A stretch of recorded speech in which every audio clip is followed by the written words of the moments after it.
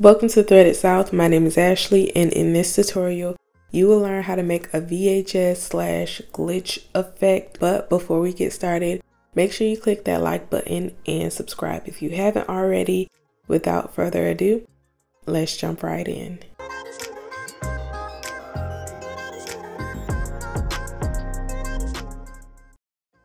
Create a new file. I will be using inches for this tutorial. Change your width to 8.5. The height should be 11 and the resolution should be 300. Change your color mode to CMYK. Now we're going to create a solid color background and change it to black. Now for the background, we are going to rename this our artwork.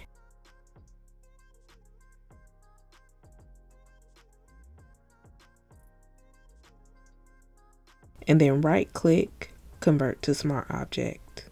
Now go up to image mode, RGB color. And now we're going to open up our statue image. Go ahead and rename it. And then drag it over into our artwork layer.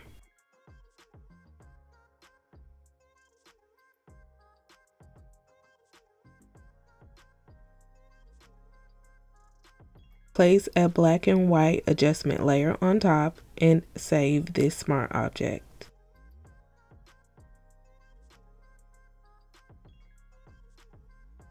Now take your artwork smart object and duplicate it, and I'm going to rename it black and place it within a group and name it black. Now open up this group and duplicate the black layer 4 more times. And now we're going to place them into separate groups. Take 2 of the layers and rename this layer red. Take another layer and place it within its own group.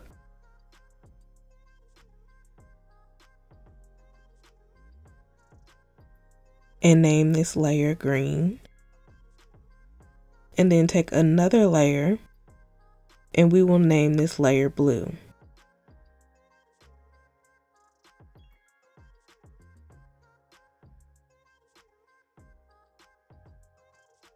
Now here I am just changing the color of each layer to kind of organize it a bit better.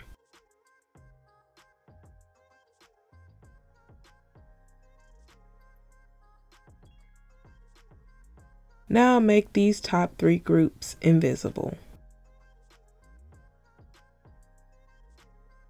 Now select the artwork layer and use your rectangular marquee tool and make sure you have the combined shapes selected. Make several different sizes of rectangles.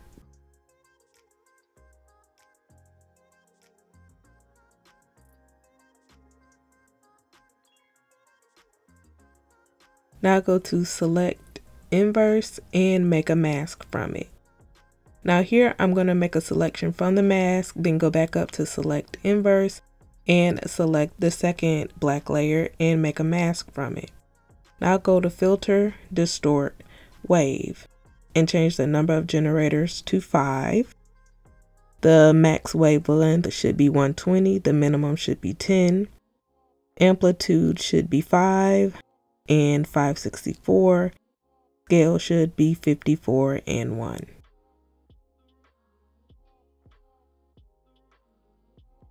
And now we're going to add a channel mixer adjustment layer. Let's start off with cyan.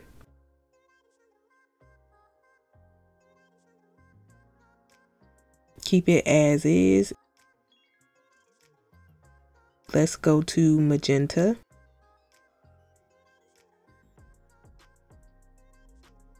Leave that one as is as well. Now let's jump to yellow. And then now let's go to black. Now let's check the blue layer. And on the blue layer, we're going to move it to the left just a tad. And we're going to make a selection from the original artwork layer and make a mask from it.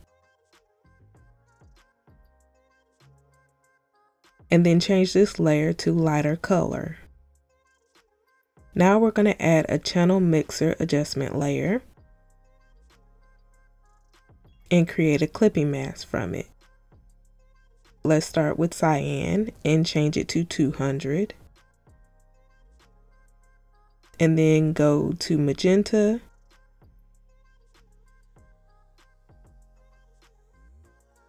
And then go to yellow. And then go to black. Change the first one to 14. And leave the rest as is. Now let's select the green layer. And on the green layer, we're going to make a selection from the original artwork mask and create a mask from it.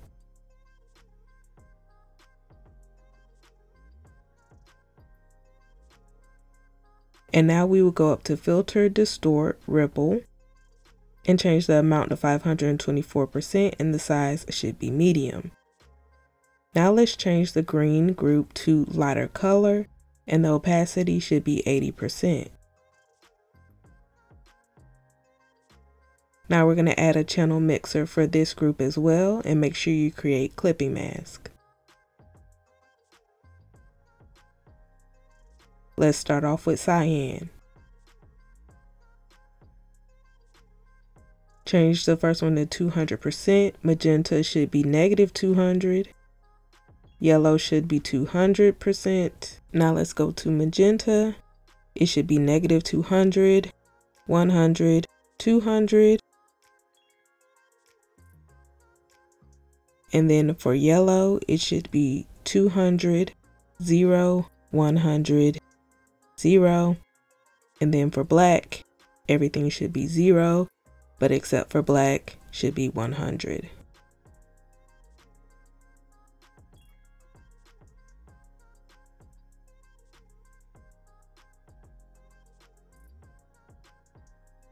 And now for the top layer, I am going to create new selections using the rectangular marquee tool.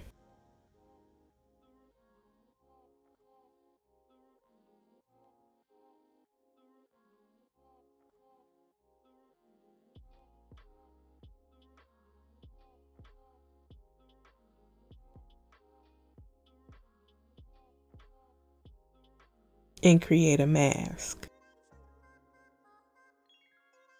Now let's add a wave effect, and the number of generators should be 163, wavelength should be 10 and 52, amplitude should be 5 and 56,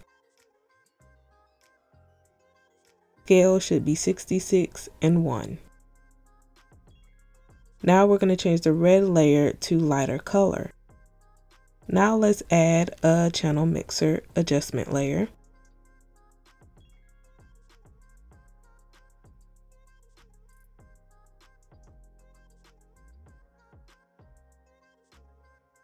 Now for cyan, it should be 0, -200, -200, 0, and 0.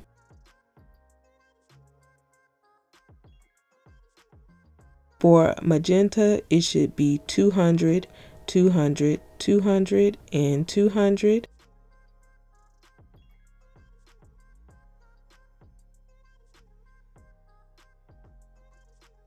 Now for yellow, it should be 0, 200, 83, 0, and 0.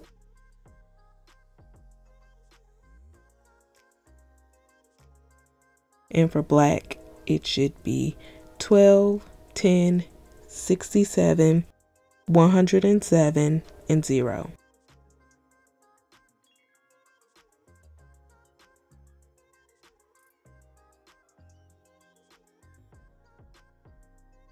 Now we're going to pop over to Illustrator and open up the Black Lines vector file.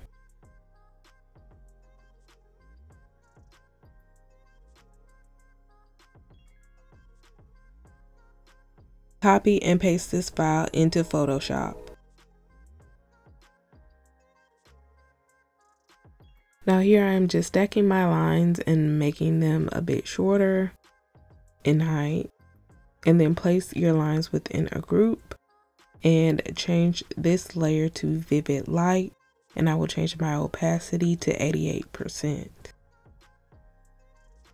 Now I'm going to add a brightness and contrast layer, and I will change my brightness to 49 and leave the contrast at 0. If you like what you saw today, make sure you click that like button and subscribe. Also, if you would like to grab some merch, head on over to threadedsouth.com. Thanks for watching.